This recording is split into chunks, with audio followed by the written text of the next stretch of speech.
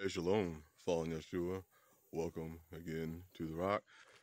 I want to actually put a face to the post I made on on YouTube, on there not being a live stream today. We've been hitting it really hard this week, and it's it's drained me. And uh, you know, I know people will say you don't owe us a reason, but I just wanted to put a face behind it to let y'all know. Um, that yes, we are going to be hitting these live streams. We have plenty of topics coming up. Uh, it's just been it's been a draining summer. A lot of transitions, a lot of things we're doing. I'm here in what most people knew as the goat or sheep pen. It's transitioning into uh, uh, more chickens. So that's one thing that we want to focus on is chickens. So that's what we're doing. So I'm transitioning part of this area for that, for chickens, and hasn't been easy. Hasn't been easy, pulling up T-posts that you put in the ground and uh, pulling fencing down. You realize, you're gonna go back to doing goats and sheep. Yeah, we are. I mean, actually, we still are doing them, just not to the scale that I was doing it in, a much smaller scale. But yeah, we're here. We're doing great. Family's doing great. Sisters are doing great. They've been hitting it hard themselves, and it's moving forward. Just want to give a word of encouragement to you brothers. I know a lot of you have been getting a lot of correspondences, a lot of emails of, brother, I left this group, I left this camp, I left this church. Hallelujah. Walk in the preeminence and what Yah gave you. Walk in that. Don't get, there's a lot of deception, a lot of stealing of manhood, of your dominion. If it's not the system taking from your dominion and manhood from you, if it's not feminism taking your manhood and your dominion and your preeminence from you, you turn away from all that, and then you come to the church, and religion then takes your manhood and preeminence from you, your uh your inheritance for your children.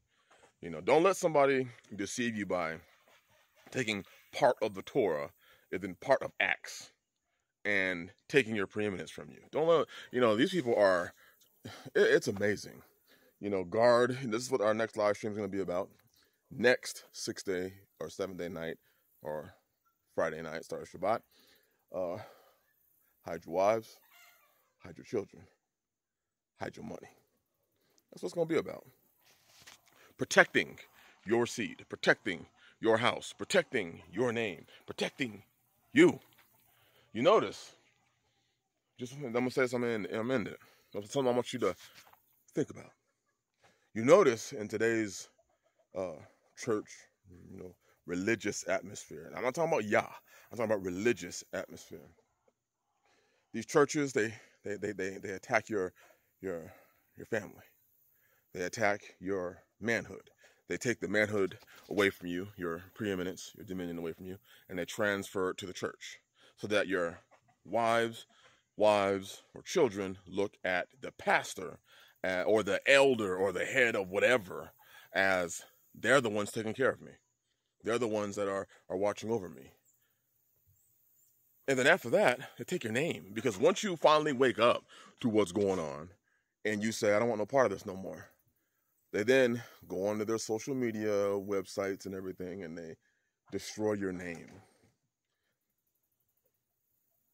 After they've taken or caused dissension or confusion in your home with your wife and your children. Your children don't they look at you as father and daddy, but then they look at the pastor and the elders as, oh, look at him. Same way your wife looks at him. Oh, look at him. Oh my gosh. After all that, and they take your money because you working and handing over everything over to them, for the name of the Lord. They then, after you wake up and you leave, they didn't take your name. They destroy your name. All your friends that you knew don't want to talk to you no more. Think about that. Meanwhile, if you focused and did what Yah had you to do. Build houses, take wives, buy lands, plant vineyards, have children, take wives and have children with them. If you did that, your name can't be erased. Let me tell you something. Obedience to Yah will never cause your name to be erased at all. So many men are worried about their name being erased from Israel, the name being erased. Your name won't be erased if you follow Yah's way, if you obey what he said. Your name won't be erased. Oh, what about this? No, see, these groups and I, you know what, I'm gonna be honest. I was a proponent of it. I did this for a little bit of time, years ago, but I didn't. You fear people. I tell brothers all the time, stop trying to fear sisters into joining your house. Stop trying to fear sisters into polygyny. You're talking to a people. That includes you and that includes me. We are, most of us, first generation. How are you going to go around telling everybody they wicked? That's like going to every single man and telling every single man, you wicked because you don't have land, you don't have a homestead, you don't have animals, you don't have our agricultural understanding, you don't have. We don't do that. That's not how you do things. You run around telling every woman you wicked because you disobedient, you rebellious because you don't want to do polygyny. You do understand that a lot of these women, first generation, you do understand that, right? They've just left the world and are coming to the truth, and the first thing they hear is, you're wicked if you won't join my house. Only rebellious women don't want to join polygyny. Well, couldn't these same women come out and say, well, only weak dudes don't have their own land? You do understand that we're all working towards getting back to the understanding of what it is that we lived. And let me tell you, what it is that we live doesn't include, beating up your own household, your own children.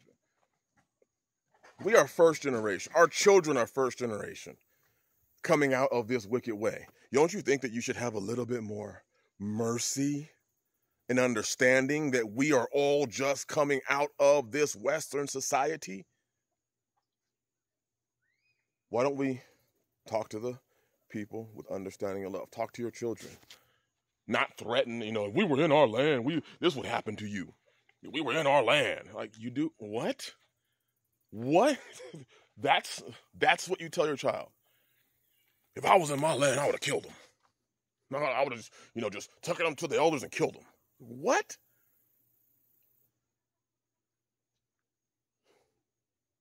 What? It's a shame. It's a shame. That's a scary thought, that a father's thought, a father's word of his child is not, hey son, let me teach you. I know we've been removed from our ancient ways. Let me show you something, son. Let me show you a better way. Look at my example, son. Look at my example, daughter, and hopefully this will show you something. No, it's I would kill you. Even if your children commit sins, it's like, you do understand that we live in a culture where a lot of sin is okay. This culture teaches children in grade school it's okay to change your gender. Don't you think it'd behoove us to stop acting like we are in our land and understand where we are and operate in wisdom according to where we are? How about understanding, if it's difficult for us as adults to break away from this westernized society, have love and understanding for your wives, and children who are equally breaking away from the society. And your wives are the weaker vessel. Your children are even weaker than that. And they have an abundance of pressure put on them from this society. See, I don't run around trying to trick my children or anything. I just show them this way, in this life, and I let them enjoy the life that they're living. I let them enjoy the things that they wouldn't be able to enjoy in these cities, and I teach them, and they see it, and they want it. They want it. They embrace it. Stop acting like we're going to restore with us. That restoration, we're just the start of anything. We're the start of anything. We're first generation. It'll take generations of doing this thing before we even have an understanding. We act like we got the understanding and we're the first ones doing this thing. We act like we're the epitome of wisdom and we are the first ones doing this thing. We act like we got it all. Most of y'all, us, we just opened up the Bible and just stepped foot out of Christianity 10, 15 years. Do you think that our ancients thought they had it because they were walking in any of this for 10 years? Most of them, third, fourth, fifth generation, and they still sinned. Some of y'all, are 2 or 3 years out of westernized religion and think you got it. You're ready to harm your children. You're ready to throw your wife away. And you've been out for what, 5 years? Some of y'all came out, divorced your wives, threw them off to the side because you read Ezra. And you thinking that's you. Brother, that ain't you. That's not you. That was our ancestors, and we can learn the wisdom from that and learn. And one of the things that I'm seeing is that we have to learn how to apply the book. Instead of rushing to hurry up and I wish we were in our land so that I could execute these judgments. Well, you do realize that if we were in our land and those judgments were executed on us, do you understand what the judgments would be for the falseness that you have done? You're acting like, oh, I would have done this and done that. You understand that based on that same statement, many of us would have been put to death. Many of us, you're talking about you would have wished you could stone your this and stone that. You do realize that you would have been stoned? You do realize that, right? You do realize that if you were the one that was breaking the Shabbat or picking up sticks, what would have happened to you? So you got to be careful of these things that you want for others. Especially because our children are the ones who are going to be picking this up after us. And most of us are destroying the witness, the blessing of the life that Yah gave us. We're destroying our children. How many children have parents that are in the faith and those children want nothing to do with you? Not because they don't love Yah, not because they don't love the ways, but because all you talk to them about is death and destruction, and you could wish you could have stoned them, and then we were in our land and we would beat the shit out of you. What? These children look at it like, so on one side, they're teaching me to be transgender. On the other side, I will be stoned to death.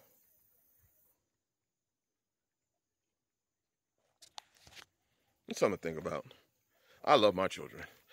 So I say this to y'all. Hide your wives, hide your children, hide your finances, hide the words that your children hear from these religious leaders, hide the words that your children hear from the world. Just hide your children and hide your wives. Hide yourself. Take care of yourself. But like I said, I'm tired. I'm about to go in. About to go enjoy my Shabbat. Bless y'all. Have a blessed Shabbat. Shabbat shalom.